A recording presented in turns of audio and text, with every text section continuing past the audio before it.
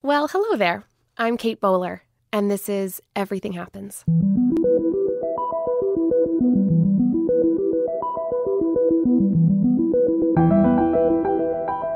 This is a podcast about those times in life where everything is swimming along, and then suddenly you're drowning.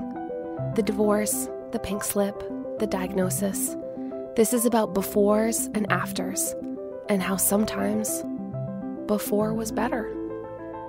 Today, we're going to talk about caregivers, the people whose hearts are broken when your life falls apart, the people who are helping you pack boxes after your husband leaves you, or pitch in with childcare, or count out the medication because you can't do it on your own.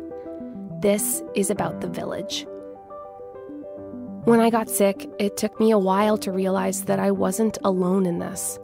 There were so many people around me who were carrying me, and frankly, sometimes they got tired. Everyone can get to the point where there is nothing left. They are giving and giving and giving, and they can actually run out. And I'm not sure I noticed that before. Today, I want to introduce you to Mark Lukach.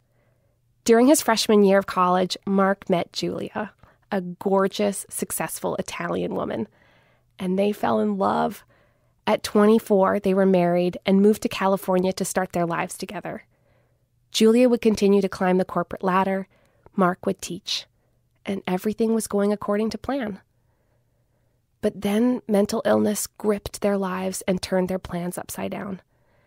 Mark tells their story in a gorgeous memoir called My Lovely Wife in the Psych Ward. Mark, I am so excited to be talking with you today. Kate, thanks so much for that intro. It's great to be talking to you too. Well, I mean, at the beginning of your book, you just fall in love with your love. And I think part of the amazing thing is realizing our lives are just made up of these tiny, boring, totally amazing details. And you fell in love with all the details of Julia. So what drew you to her when you first met? Well, I would say at the core, it was her smile. Julia has, back on instant messenger days, yeah. Julia's IM name was like G Smile because it was like her name is spelled with a G because she's Italian, and the first thing you see and the last thing you forget is this gigantic radiant smile. And I actually heard about her first because I was unpacking my dorm room. I had literally been at college for an hour and this guy on my hall comes running in. We start chatting and he's like, apparently there's this gorgeous Italian girl who's in our grade. And I was like, oh, and it kind of started already there for me. It was like I was the fish, there was the hook, and I went for it immediately. That's so awesome. And I love the fact that you refer to it as grades. Like, that's how you know how old you were. You were like 12 years old, and you were already in love. Yeah, exactly. And so we met a few days, like maybe day 2 of the orientation stuff, and I was super intimidated. She was, in fact, very, very beautiful and had this radiant smile. And my sort of way of dealing with being intimidated by her was to not actually talk to her. Instead, yeah, right. Good call. So instead, I yelled at her. Where there was this movie out called Life is Beautiful, which is an Italian movie. And the protagonist, he says, "Buongiorno, principessa," which means "Good morning, princess." He sort of yells that out at really inappropriate times to this woman he's falling in love with. So I was like, I'm going to do the exact same thing with this Italian girl. So like I'd see her across the quad going to class at 9 a.m. and I'd yell out, "Buongiorno, principessa." And it always got a smile. It always got a little chuckle, which was good. And it meant I didn't actually have to have the courage to really have a conversation with her. Yeah. Right? And then one day she's like, I think I'm in love with the guy that yells at me all the time. Yeah. Well, what happened is we met at a party and we actually started talking. This was like 3 weeks into being at college, and it was from that moment on, I think we were Mark and Julia. And then you got married pretty quick, after college, and had this really beautiful life. You had surfing right down the road and this cute little bulldog named Goose, and she got her dream job, and everything seemed perfect until it wasn't. Do you mind telling me what happened? Sure. So we moved to California literally the day after we got married. We knew nobody in San Francisco. we created this happily ever life together. And Julia, who is, as you said, she's like super, super successful, very ambitious. And so she got this job, and it was at a very cool company where she really, I think, wanted to fit in. It was during the summer, so I was off because I'm a teacher.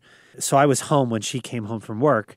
And it was literally on that first day that I noticed an insecurity and a lack of confidence that I had never seen in Julia up to that point. Now, granted, we're young at this point. We're only 27, but we still had known each other 9 years. For sure. So Yeah. it was pretty striking to see. You know, it was like she wasn't really clear if she was going to fit in. She was kind of intimidated by how smart everyone was and how kind of hip this whole vibe was.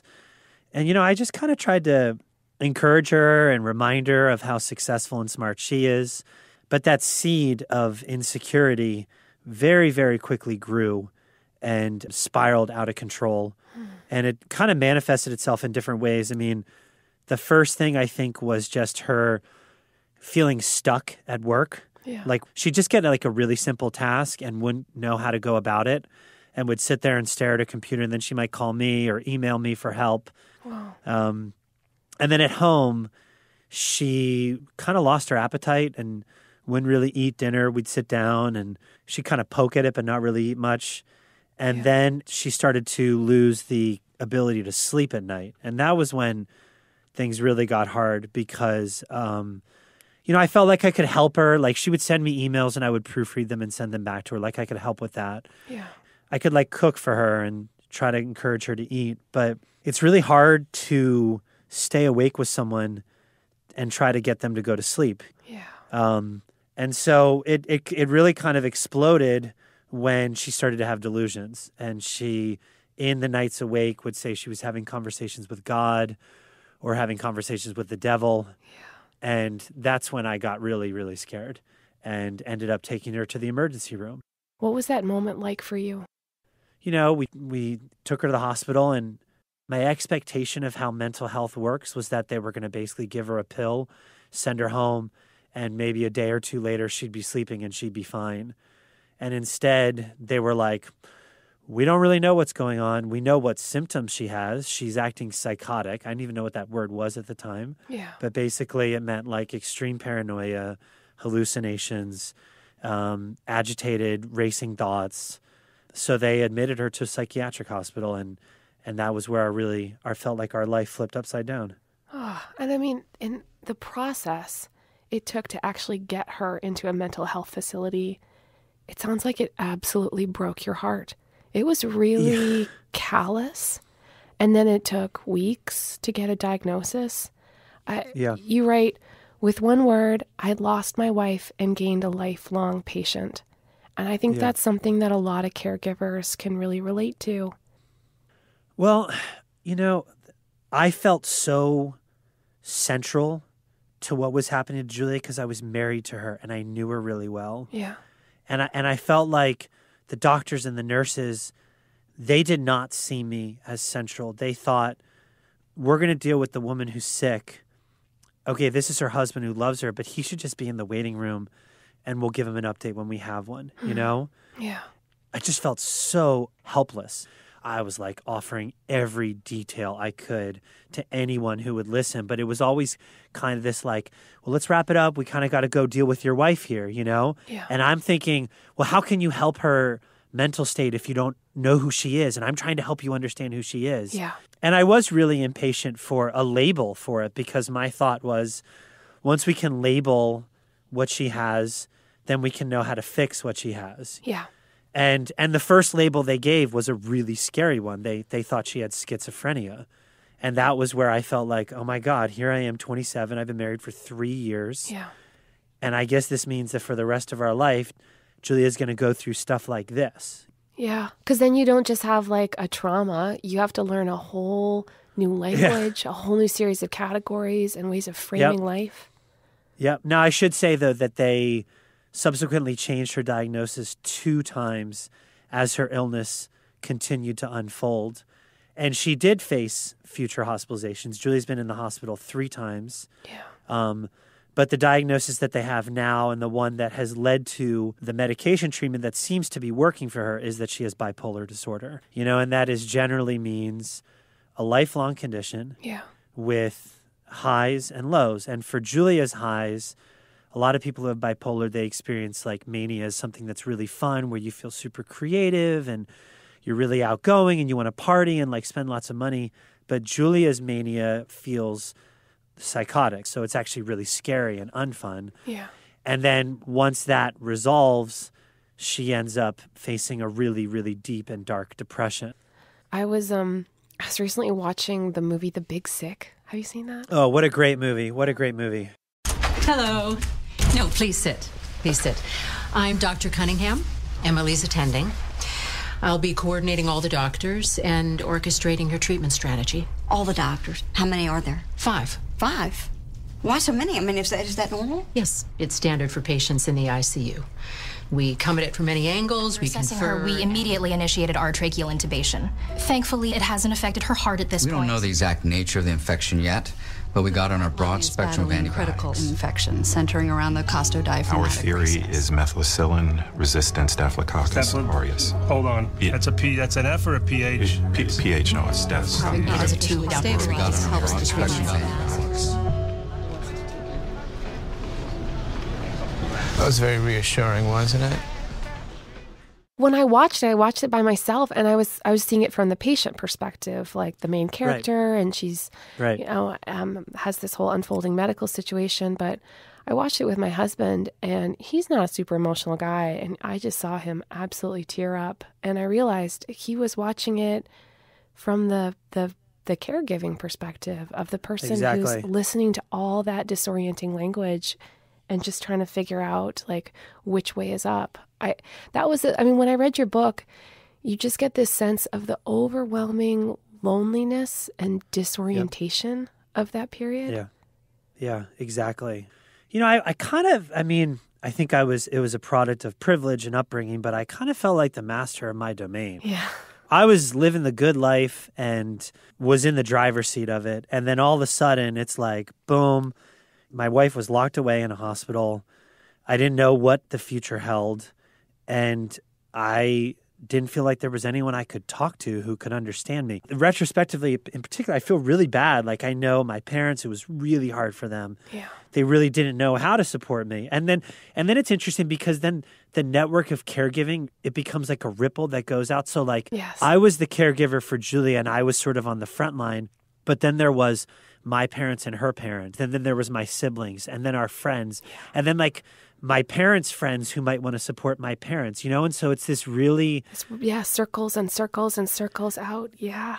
Exactly. And kind of like the way my thinking has really shifted around illness and especially mental illness is I think we get trapped looking at it as one person experiencing it, and we forget those webs and those circles and those networks of people who I think have so much capacity and desire to help and to be part of the solution, but there isn't often the invitation to be part of it. I'm also just aware in talking with you that there are just some situations that are easier to get help with than other situations. Yeah. I mean, there's a lot of stigma. I have a casserole problem. That's how I think about it. Like I have a problem and then people bring me stuff to eat. You get the food menu thing. Like, no, the calendar, right? Everyone puts on their name on the calendar and signs up. Yeah, I'm like prime Caring Bridge material here. And I was just wondering if it was hard, do you think, to get help for what you really needed? I will say that when I went through this, I often thought of, what if Julia had been diagnosed with cancer? How would this be different, right?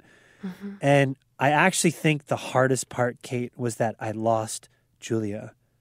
I couldn't talk to her about the choices I had to make, what the best treatment was, because she was either delusional or so depressed and so heavily medicated that I could barely get a few words out of her. And so I think when it's physical, obviously there are emotional and mental components to it, and the person is still mostly intact intellectually, mentally, emotionally, then they can be a collaborator through the solution. But I felt like my partner, who I would of course gone to otherwise, now I couldn't. So anyone else I turned to, they just weren't my go-to person, you know? Yeah. And so I think that was the hardest part for me. And I imagine it's hard for you not to feel like, man, I gave up a lot of stuff. Like you had to give up your job. You had to give up, I think, probably feeling your own age. Like you're probably 12, you know, and just and like season of life, you're looking around and everyone's excited about the next concert tickets or whatever. And you're just like, oh my gosh, when did I get the worst adult problems? And how long do I have to carry this? Yeah, exactly. That is such a great description. And I think that absolutely added to my sense of resentment. You know, like I went and I saw a therapist throughout all this because I needed to process, and she was so helpful. And she gave me space to feel that resentment, that it was okay to feel hurt that life was not easy anymore. And it was okay to feel mad about that even. And so rather than like now bury that in layers of shame and guilt because I'm mad at someone who's experiencing something out of her control, my therapist really helped me to be like, it's okay, you feel that. Now let's honor it. And then let's let it go. I've only been the patient, so it's hard. Like it took me a while to even realize that loving me was really hard on people. And I just that made me feel really guilty. Like everyone I touch basically has to go to therapy. And that was what for me the biggest challenge of all this has been. It was obviously super scary and really, really isolating. And there was tons of fear and all that stuff. But I think the thing that I had to grow into the most and that Julia had to grow into the most was the challenge of open communication. Well, I mean, there's so many examples that you have of how hard it is to really listen. Like when she's, you know, describing that she wants to end her own life. And I'm sure everything in you just wants to like jump up and fix everything before even letting her finish a sentence. Exactly. Like I needed to really hear her pain of being psychotic and not trusting her own mind. Yeah. And feeling so depressed she wants to kill herself and end her life. And I needed to hear all those things and not judge her. But then the challenge, Kate, was then after Julia got through her first episode and was feeling better, she had to learn that same challenge of listening to me, because now it was my turn to feel bad and it was my turn to like put my guard down and really let myself grieve.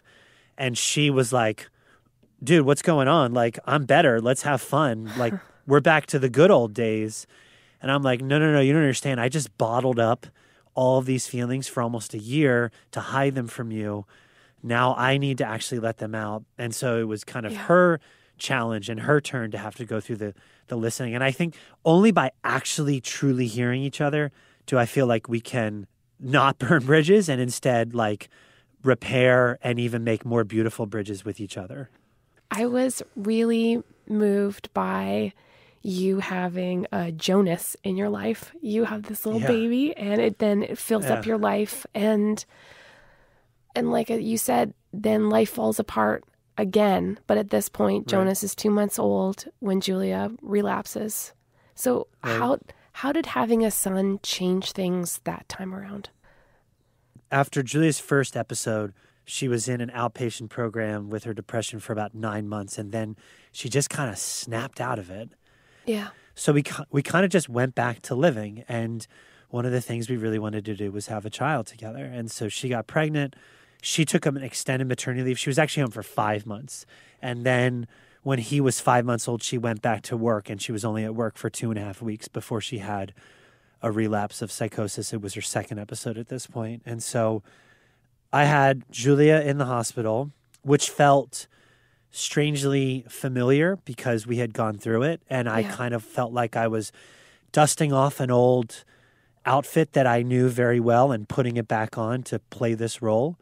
But it was actually one of the doctors who said, you have no idea what you're doing, because now you can't just focus on Julia. You have to focus on this baby, and you have to continue to give this baby everything that he needs while you also need to support your psychotic wife, knowing that what likely will follow is a suicidal depression, you know? Yeah.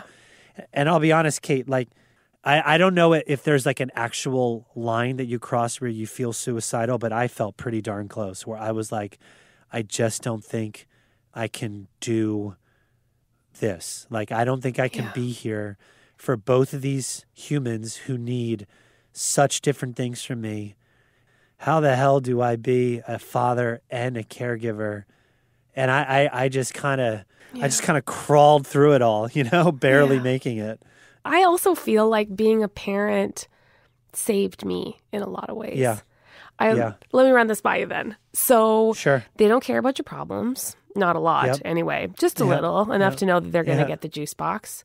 Their time has a weird quality to it, like it's kind of unspooling. Like, and then it's just a puddle, and you get to live in that splashy pond with them called, you know, snack time, or let's go swimming, or I don't know. I find there's a different kind of mode I get to be in that is not quite the same as managing.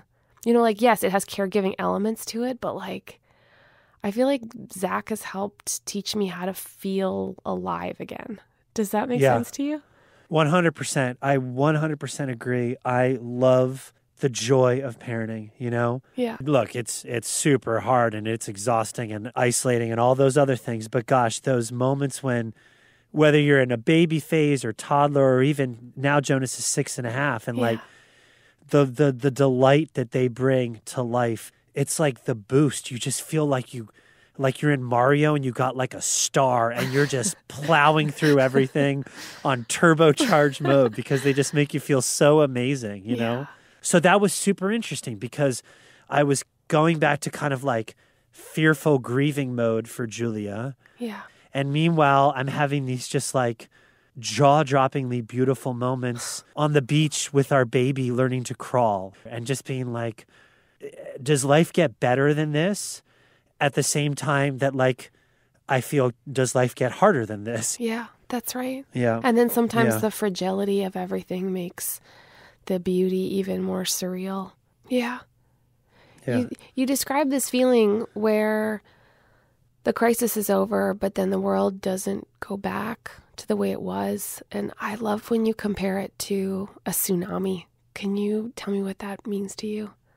Sure. It's as if we were on the beach in Thailand on a vacation, and then all of a sudden the wave came through and swept everything away, and we somehow were able to hold on to each other and survive it. But then once the sea recedes, you look around and you realize, like, things have been demolished and you're going to have to rebuild, and you're going to have to, in many ways, start from the ground up. And I think when we got tsunamied by mental illness, we kind of had no choice but to work to repair our marriage. And so what became at front and center was like, yeah, we were pretty happy together, but now we can't ignore this issue that was really easy to ignore before because we were generally having so much fun together. Like when you knock down a house and all of a sudden you're going to rebuild it, you're like, well, we never really liked the bathroom, so let's fix the bathroom. Yeah. So it was the same thing in terms of how we had to approach being married. And that was hard, but my God, now I'm 36. We actually have a second child together. It's been 4 years since Julia's had her third episode. And I feel like by doing all that heavy lifting and doing all that repair work, it really does feel like we're reaping the benefits. And we almost kind of have like a 60-year-old marriage rather than a mid-30s marriage because we've had to face this stuff. There is this song that you talk about like it's a motto. So my family growing up had a song that was a motto, but it wasn't nearly as inspirational as yours. There was something about pirates and beer. But you talk about how you are true believers. So is it super weird if I ask you if you wouldn't mind singing that for me? So when I was in high school, I got into punk, and there's this band called the Bouncing Souls, and I would love to give them a shout out because here I am 20 years later, still in love with these guys. And they have this song called True Believers. And a tradition that Julie and I started very early in our marriage, we called it dishwasher dance parties, where after dinner, we'd crank up music and sort of like as we clean the kitchen, we'd sort of dance our way through it and have a lot of fun. And so when we had a baby, we sort of restarted dishwasher dance parties, and I danced around the house with him like on the chest, Bjorn, and then like as he became a dancer, he'd do it. So one of our go-to songs was a song called True Believers. Aww. And I think the reason it's become so important to me is because Jonas started listening to it when he was like 2, and when he was like 2.5, he asked me about it because he had been listening and he wanted to know what a true believer was. And what did you tell him? I was confronted with like, oh my God, this is maybe the most important question he's ever asked me at this point. You know, like I really need to say it right. And what was so amazing is that I didn't actually have to answer him because he answered and he said, I know what a true believer is, Dad. I'm a true believer.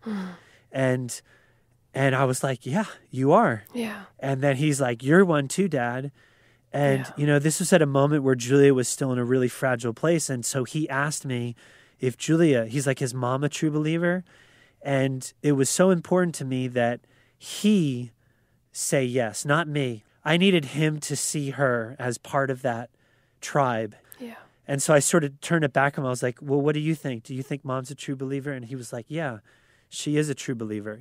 And so like ever since then, that song has held like a hallowed ground in my family lore. Yeah. So here's the caveat, right? I'm not very good at guitar. I'm not very good at singing. So that's like where my skill set is. I love it. All right. Okay. I met some people along the way. Some of them split, some of them stayed. Some of them walk, some walk on by. I got a few friends I'll love till I die. From all these people I try to learn. Some of them shine, some of them burn. Some of them rise, some of them fall. But good or bad, I've known them all.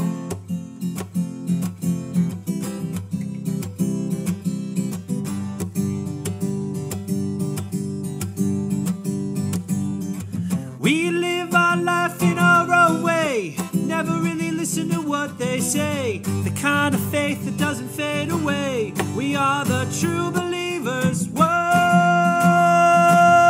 whoa, whoa. We are the true believers. This is where my bad guitar is like especially noticeable. I love it.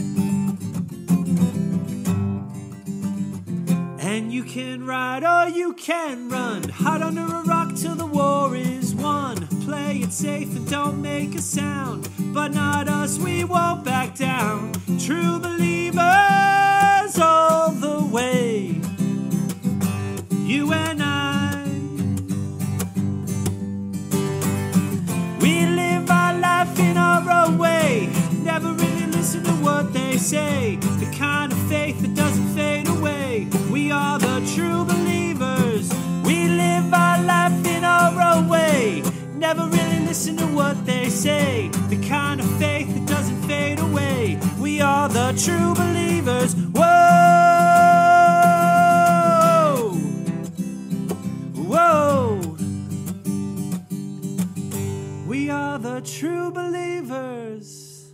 That's what we got. Mark, I love that. When you sing that, all I want is for everyone to find their true believers. It is right so on. Beautiful. That's what I want to. Mark, it was so great talking to you. Thank you so much for letting me be part of this.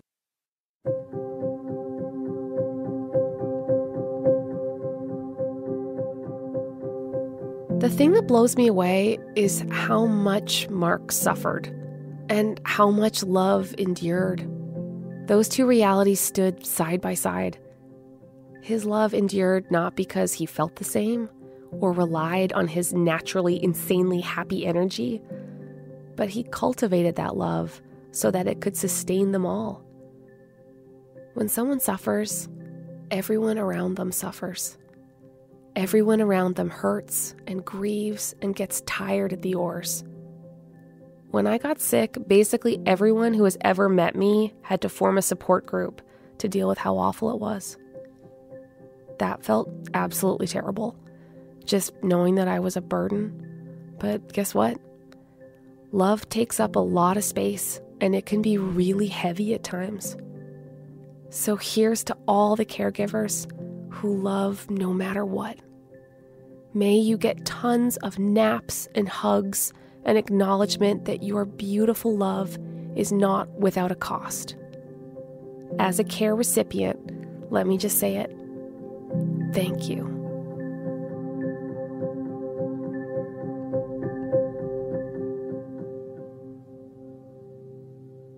Hey, my name is Tobin. I'm married to Kate.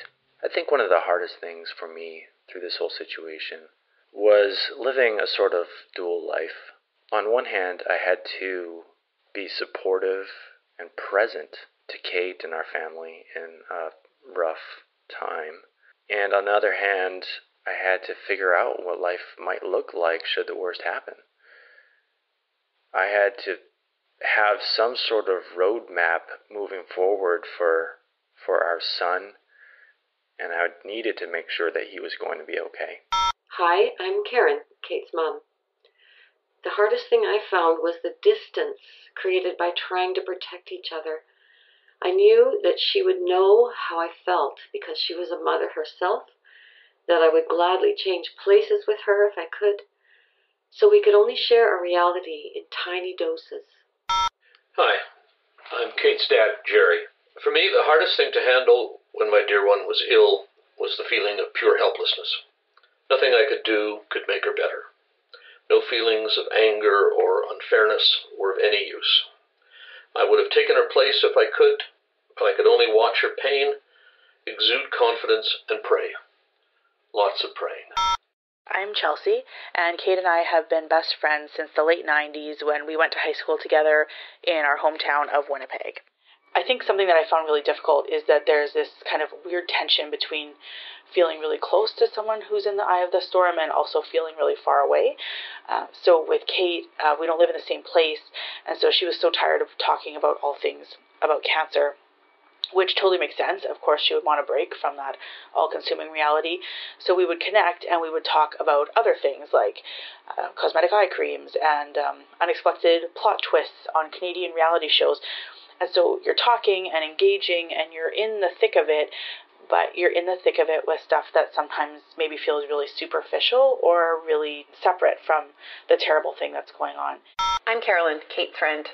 One of the worst parts was going with Kate to her first chemotherapy session. I'm naturally fearful, so when at age 35, I was seated in a cancer center with a good friend staring at death, all my worst fears were coming true.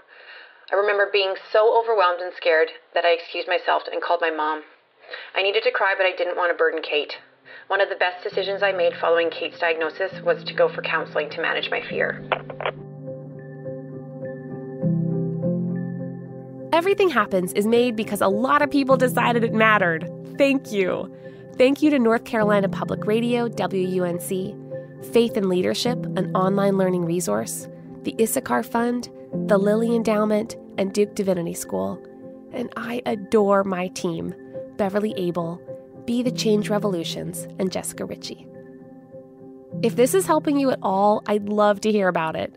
Please go to Apple Podcasts and post a review, and come find me on Facebook, Twitter, and Instagram at Kate C. Bowler. This is Everything Happens with me, Kate Bowler.